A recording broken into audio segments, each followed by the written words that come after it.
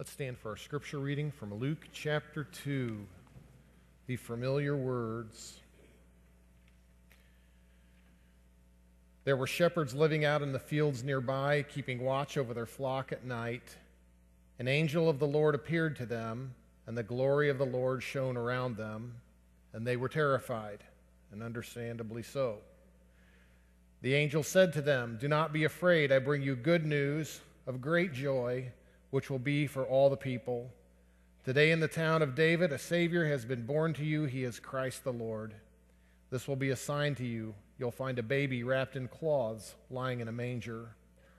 Suddenly a great company of the heavenly host appeared with the angel, praising God and saying, "Glory to God in the highest, and on earth, that place, peace to men and women on whom God's favor rests."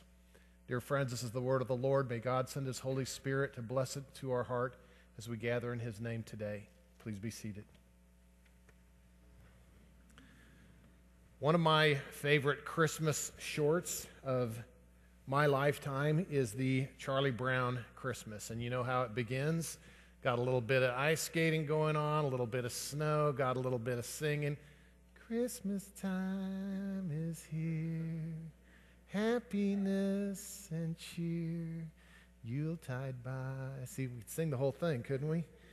Well, it doesn't take very long after this scene that we understand that this is really not a story so much about a perfect place, but it's a story about brokenness, because Charlie Brown is explaining to Linus that he just doesn't get Christmas.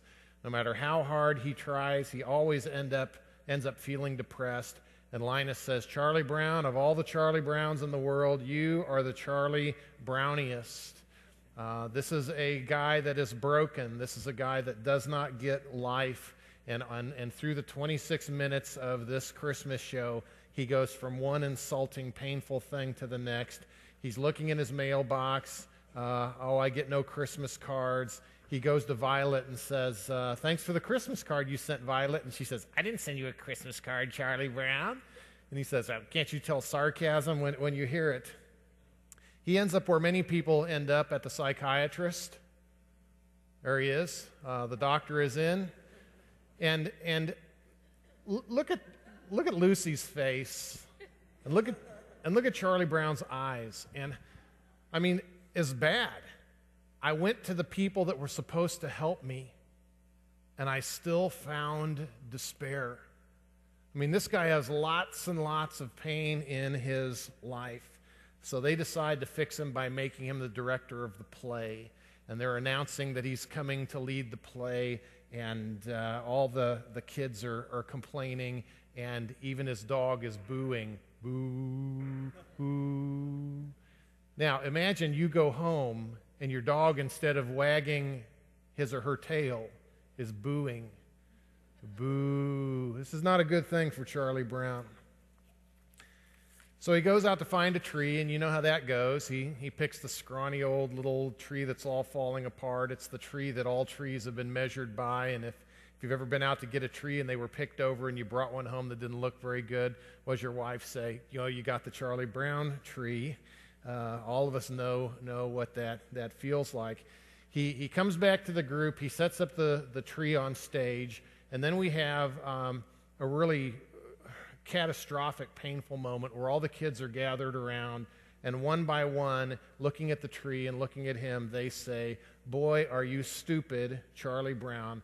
What kind of a tree is that? You were supposed to get a good tree. Can't you tell a good tree from a poor tree?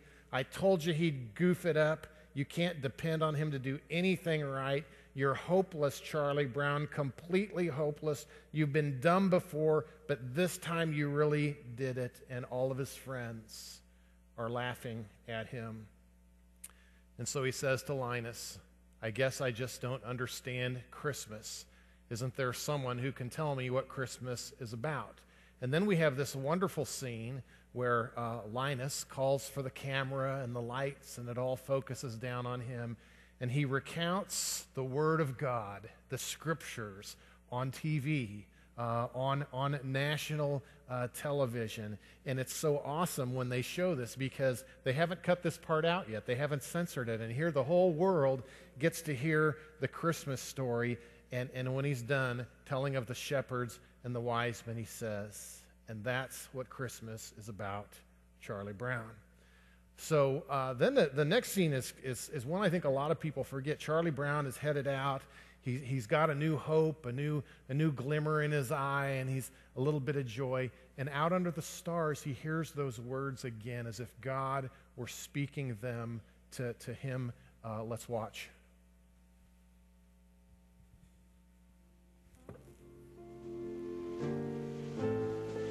For behold, I bring you tidings of great joy, which shall be to all people. For unto you is born this day in the city of David a Savior, which is Christ the Lord. And this shall be a sign unto you. Linus is right. I won't let all this commercialism ruin my Christmas. I'll take this little tree home and decorate it, and I'll show them it really will work in our play.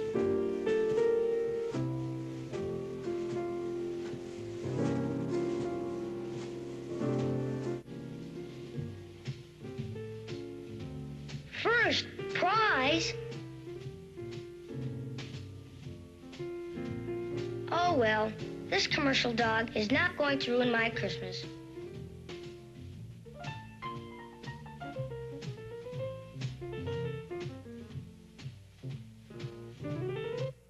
I've killed it.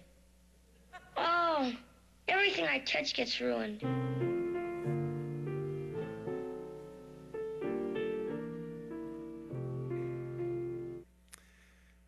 Everything I touch gets ruined.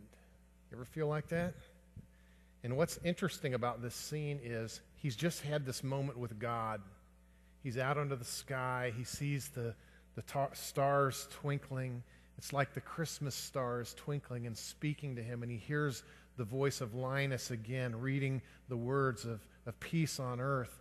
And then 30 seconds later, he can't do anything right. And I don't know about you. Well, I do, because you're like me. Sometimes that's how my life is. I have this great experience, this warm, fuzzy feeling of God's love, and 30 minutes later I'm arguing with someone in my family. Or I come to church and I have this great inspiring moment, and on the way home I catch myself thinking things that I shouldn't be thinking. And we human beings are such an interesting mix of joy and brokenness. Well, the kids come out and fix up Charlie Brown's tree and make it all pretty, and he shows up and says, "What's going on?" And they say all together, "Merry Christmas, Charlie Brown." And then in one of my favorite sings, at the end, they tip their heads back in an impossible state. They open their mouths impossibly wide, and the whole film is filled with their voices singing, "Hark the Herald Angels Sing," and Charlie Brown gets a little bit of Christmas finally after everything. In the biblical story that we read today, the shepherds are the Charlie Browns. They are the ones that no one wanted around. They are the ones that were the low social standing. You notice the scripture says they took an 8-hour shift and went to work in the fields, then came back and got cleaned up. No, they lived in the fields. They lived in the fields. And so when they came to town, they smelled like they lived in the fields. These were people that the rest of the society was not interested in. These were people that were pushed back and pushed off. They were not active in the synagogue. Why? Because they were working constantly watching their sheep or someone else's sheep. And another thing that I think is particularly painful, you know, if you're doing that job, all of your dreams have been washed away. I'd like to think that everybody wakes up in life with a dream. I'd like to be a this. I'd like to do that. I'd like to rearrange this and have more time for this. And sometimes there are jobs that we end up in where we go, gosh, all of my dreams are gone. I have nothing left to hope for. That's where you're at when you're a shepherd. Nobody woke up in the Middle East during those days and dreamed someday that they could be a shepherd. It was a job that people took when there was absolutely nothing left. And to these people, to the least of these, God makes an announcement. And it is totally backwards to human thinking. It is upside down to how we human beings normally think. But it is brilliant when you think about what God is trying to do. And it is so doggone comforting to know that to the very least of these, to the Charlie Browns of his day, God brings this message of hope to the losers, to the pathetic ones, to the depraved, the spiritual zeros, those who are at the end of their rope, the bankrupt, the empty, the lepers, the lame. God brings this message of hope. And in almost every church group, not our church, but some churches, there's a group of people that think, being a good God person means dressing this way and getting fixed up just right so we're not like them. And those folks kind of gather like folks with them, and we're the good ones because we're dressed good, right, Darren? We're okay. So, we might accept those other people if they could learn how to dress right, and if they could get the haircut and all of that stuff. And if we start thinking this way enough, pretty soon we're full of ourselves, and we are the modern day Pharisees, because those aren't the people being full of themselves that God makes announcements to, but God makes the announcements to those who have nothing in this earth to hope for. To the unpopular, to the unbeautiful, to the immoral, to the last ones that were picked on the team. Were you popular in high school? Did you play football? Were you a cheerleader? I was not popular in high school. I only had about 3 friends. And someone said, well, you had a small class. Yeah, about 600. I wasn't popular. And so maybe you shouldn't hang around with me. But you already knew that, right? It's kind of like the Tiger Woods thing. I'd like to have lunch with him, but not this week. Let's give him a few weeks to get cool again, and maybe a month, and kind of everybody will forget about it, because God accepts and loves the beautiful people, right? That's what we think. Our brains think that God blesses the good ones, those who work hard and keep their noses clean, those who earn it. That's who God blesses. That's how religion functions. It's not how spirituality functions. It's not how Christianity functions, but that's what religion says, that there's some good thing I must do to be worthy of God's blessing, and it's totally the opposite of what God does. Think of the people that Jesus runs with later in his ministry. He's traveling around the hills of Galilee in his Jeep, and think of the people that are hanging out with him. What's he got? He's got sick people and broken people and prostitutes and tax collectors and sinners. So much so that the religious people of the day branded him. And if you look at Luke 7:3, do we have this? Maybe. No. Well, it's there. Luke 7:3.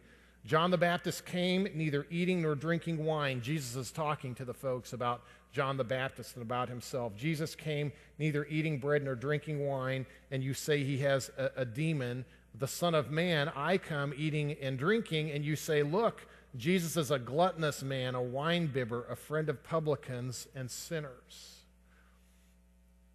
God is a friend of the least of these. And if that's what Jesus was doing, I wonder what the Jesus people ought to be doing. And how many people that we know, how much time we spend with people that are broken and on the edge, on the margins of society. How about the story of the great banquet where the man's going to throw a feast, and he invites all the beautiful people. And he says, I want my hall to be filled with all the wonderful people. And guess what? They can't come.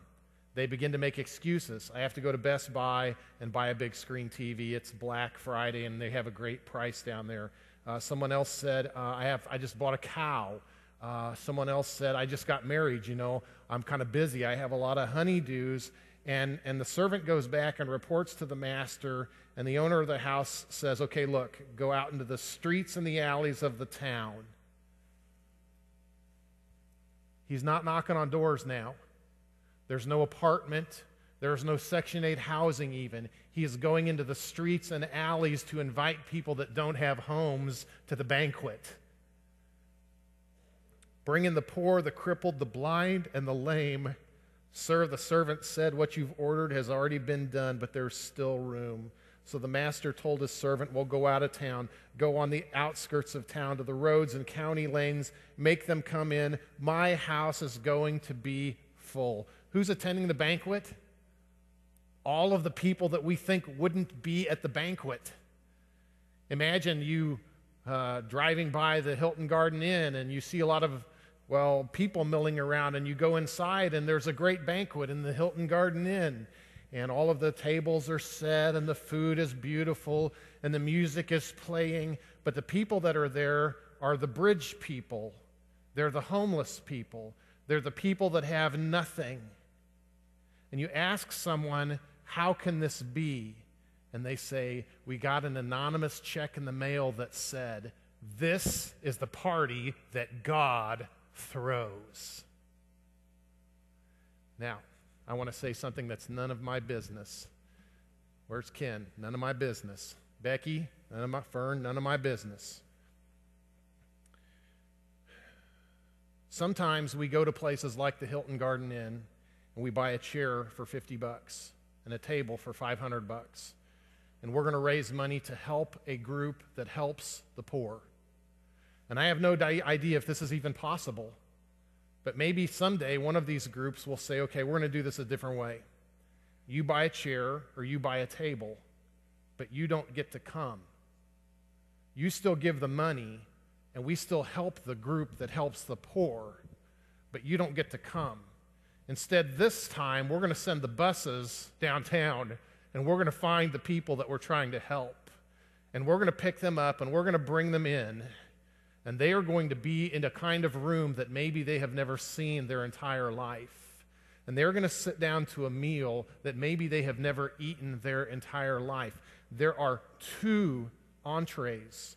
There's chicken and a small fillet. There's vegetables. There's a twice-baked potato. There's various desserts that they can argue over. And someone is serving them that has a little bow tie. And there's music playing, and the place is warm and festive, and they get to dance.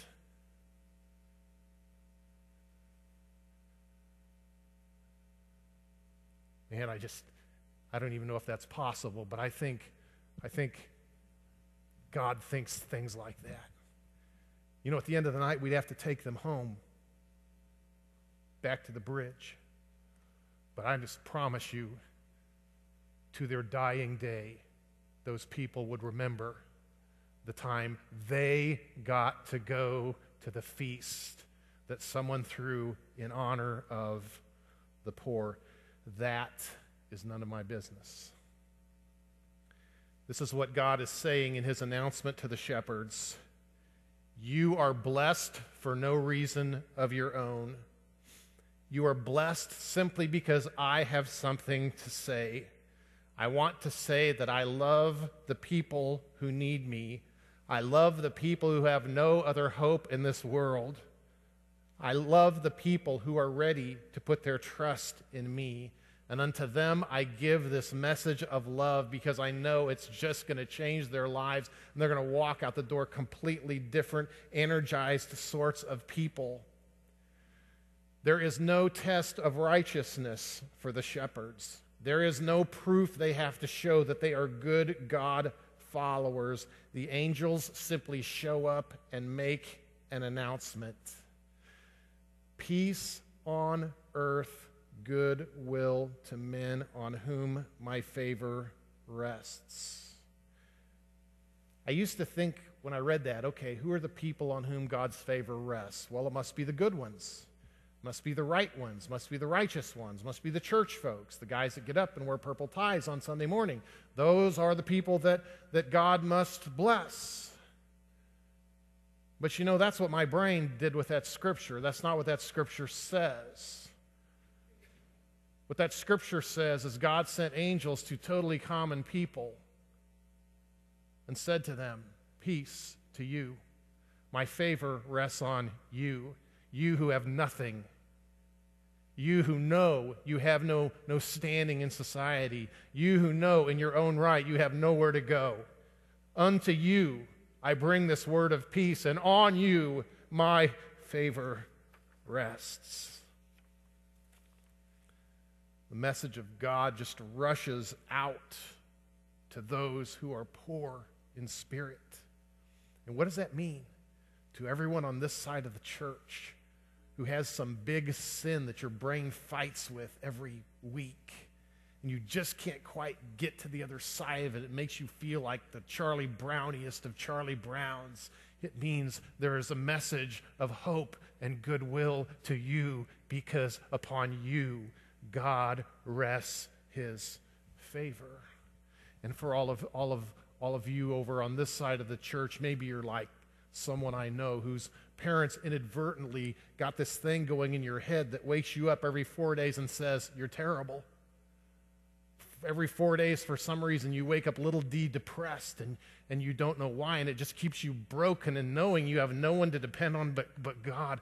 The word is this: peace and goodwill to you. Upon you my favor rests. These are the people to which God brings this wonderful and awesome message. No wonder they call it good news. So, I have an idea. This week, go to the weakest person that you know, the person that no one talks to in your office, and take them to lunch.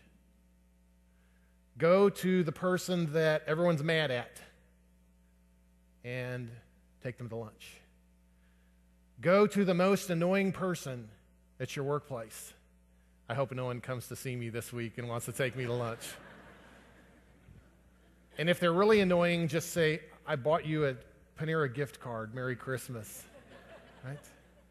Right? Go break the cycle of separation. Anybody here in junior or senior high? Raise your hand. Junior or senior high. 1, 2, 3, 4, 5, 6, a few. Okay. I know how the lunchroom works. Okay? There's always a table where people sit that no one else wants to sit with. And everybody else groups with their friends. You know what Jesus would do? Man, I'm telling you, he's making a beeline for that table. And I'm not going to ask you to do it every day, but maybe one time, take your lunch and go sit with those people that no one else wants to sit with. And I'm just telling you, young person, you will be like Jesus that day, because that's what he does. Here's another thought. Sometimes we can't fix everything, but we can make an announcement. You know, after the shepherds saw the baby, they went and they told their stories of joy, but then what did they do? Well, God fixed them up with new houses and cars, and they got to be important people in town, right? No. God didn't fix their stuff. They were still shepherds. They still had to deal with life. And if you're like me, I suffer sometimes with the inequities of this life, and I wish I could win 20 lotteries so I could fix the world for every person that doesn't have the things that we take for granted. We can't. But we can make an announcement.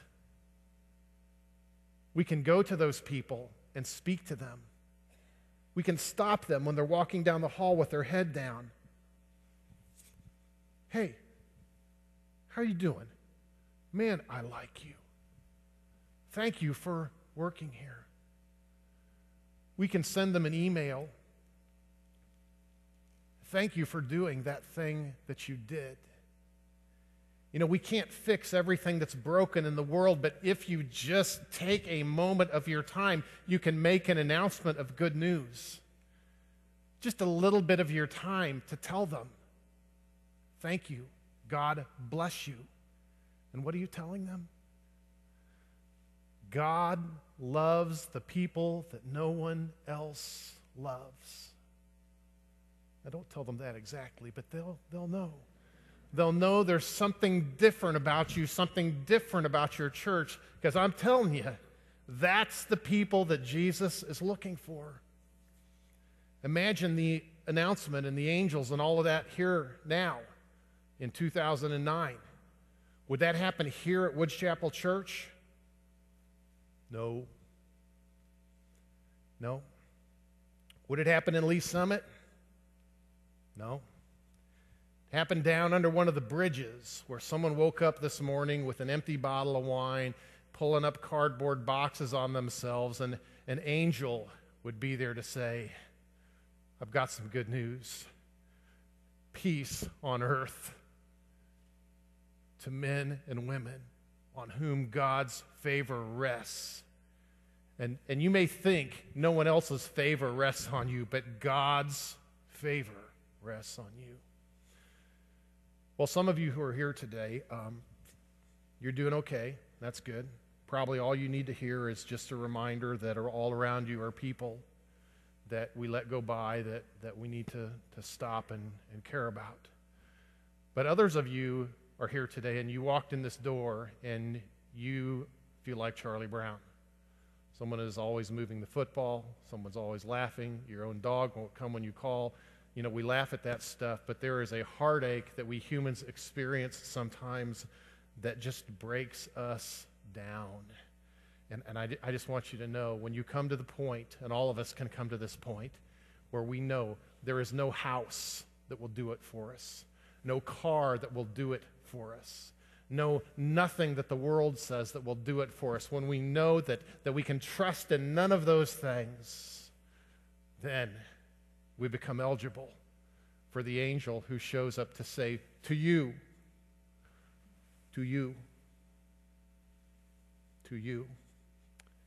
peace, goodwill, God's favor rests on you. And so we light a candle of hope.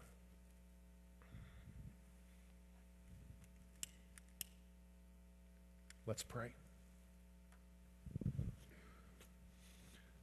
Father, as we come to your table now, we are so thankful for the amazing gift that you gave to us in Jesus Christ. This gift of love and forgiveness we've done nothing to earn or deserve, but we receive it freely, and we thank you for it.